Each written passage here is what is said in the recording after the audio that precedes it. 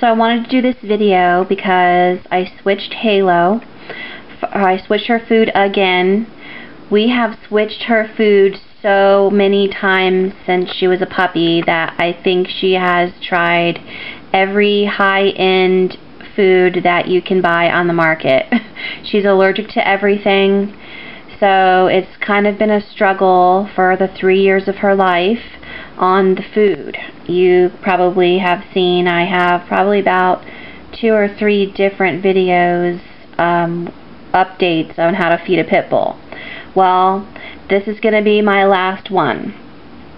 I switched her to the BARF diet, the bones and raw food. I know it's controversial. A lot of people say yes, a lot of people say no. I don't care what anybody says. I'm doing it. I've done it. And I've never felt more happy and better about it and about anything in my life.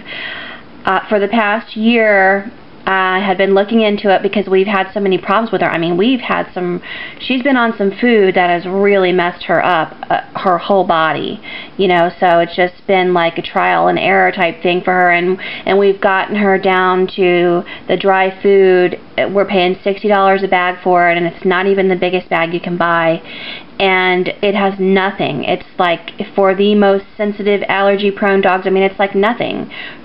When I was reading the label the other day, it was like mostly all supplements. Dogs aren't supposed to have supplements. I'm sorry. Anyway, she's still having issues with it, and Monday I was cleaning the floors. I had to steam clean, or not steam clean, but shampoo the carpets in my bedroom from her licking.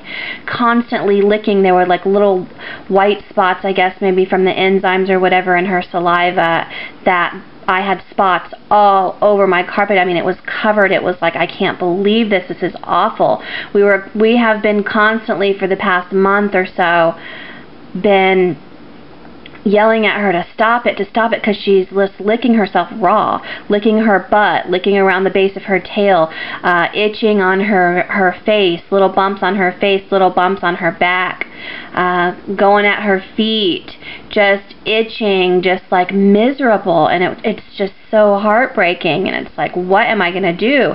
So about a year ago or so, I had asked my husband if he would go for it, and he was like, no, we are not doing that, blah blah blah blah blah. Well, he's realized over the past 12 months or so, okay, something's got to give, we got to do something. So I have been researching it, then I got him into researching it, and so for the past couple months I have been heavy into researching it, trying to get a meal plan started and just do it right.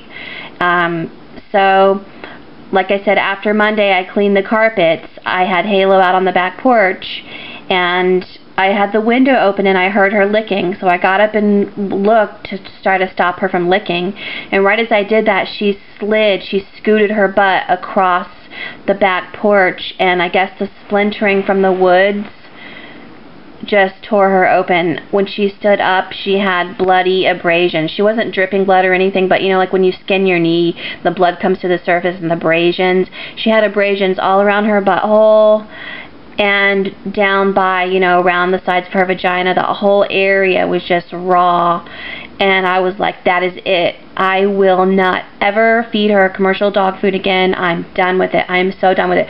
I prayed so hard about it. God, what do I do? What do I do? Is this the right thing? Guide me, lead me to buy the right food, to do the right thing by her. And she's my companion. She is the love of my life. She's my dog I got after my cancer, and she deserves nothing but the best healthy life that I can give her, and that's what I'm going to do. And that's what I did. So Monday we went cold turkey.